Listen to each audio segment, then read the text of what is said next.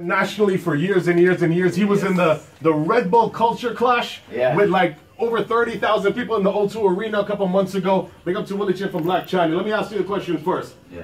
And this is probably going to be a hard one to answer. How did this all start? How did this, what do you mean?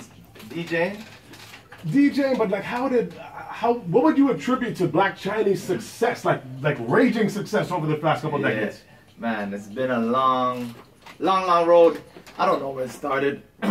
Started in my bedroom, watching dopes, he's like, yo, record my mixed shows for me when he was playing on the radio. So that's when I was like, yeah, alright, cool. Let me start listening to music. Then I went to some parties, heard some other DJs, I was like, damn, I could do better than this. So that's where the DJing started. What year did that? That's like at least over 20 years ago. Yeah, 1990 something. Yeah, somewhere back there, you know. And with the remix CD thing, is it a thing where you guys like came out and said, "Yo, we're just gonna remix everything and everybody's gonna love it," or did it take you by surprise at all? It actually took us by surprise. Like we didn't even know we were big for a long time.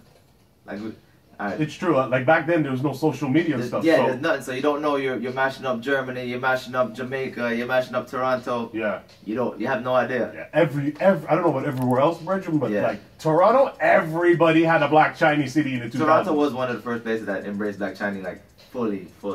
Yeah, like it was incredible. It was like one of those things. Like I remember like having a Black Chiney CD in the deck at all times. No iPod back then. Yeah. And then when you had. We gave you the 10% you said today, the edited versions, but the CDs were raw. Yeah. You're going to get that version tonight. The raw, uncut. You used to have the CDs in the deck, and then them 1-2 times when you had to drive your parents around, and as soon as they got in the car, you turn it on. Yeah. All you hear is cussing. Instantly check. Everybody was rocking Black Chiney CDs. They were amazing, man. You guys did an amazing job. Give thanks. Still doing the remix thing, though, now? Yeah, still doing it. Trying to do more production.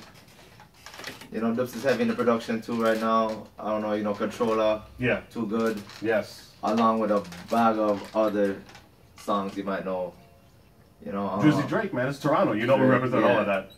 You know, Eminem projects, Bruno Mars. One of the main MCs for Black Chiney, Walshy Fire. Now the MC for one of the biggest things in the world, which is Major Lazer right now.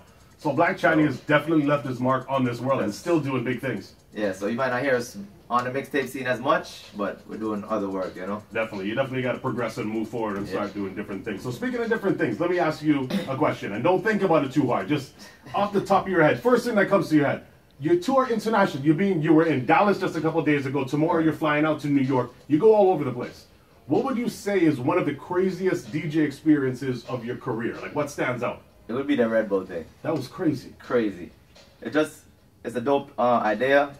It's 4 different cultures, 4 different genres of music under one roof, what everybody would love, you know? Yeah. Like how you get all those people to appreciate music in one spot. Yeah. It was over 30,000 people in England, and it's like, I remember seeing video and just like, it was just mad. Yeah, it's reggae, dancehall, hip-hop, grime, garage. Everything on dub. Yeah. Crazy. I heard some like Ed Sheeran dubs. I heard like, oh, you guys killed it. That would definitely, that's a good highlight. Especially like if you listen to Black Chiney Mix, we're pulling music from everywhere too. Yeah. So it's not like it's straight dancehall, you know? Yeah. You're gonna get some oldies, some soul, some country, like anywhere. You guys have always, like for over a decade now, you've just always incorporated all genres of music. Yeah. But somehow brought it back to reggae, dancehall, or soca. It all ties in somehow, some way. And it's so dope. I'm a big fan. I've always been a big fan. So big up to yourself. You're like one of the first remix guys where like, you know, DJs don't like to play other DJs remixes. That's like taboo. But even back in the day, you'd be in the club and all you hear is Willy Chin remix, Willy Chin remix, Willy Chin remix. Like straight off of the CD. People did in business because the remixes were so dope. They weren't trying to take credit for it. Yeah. They were just so wicked they had to play it. Man. So we're ready for them tonight. That 2000 Sept, you're coming with some fire. Yeah. This is only 10%, you know? Like, I'm even nervous to play right now because you never know. Mess in that laptop. I don't want to get nobody fired, you know?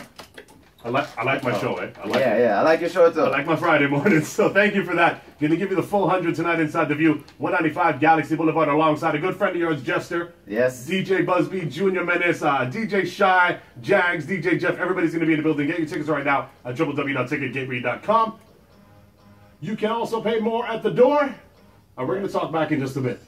Let me enter this commercial break. Everybody else, if you want more information on the big dance going down tonight, don't touch that dial.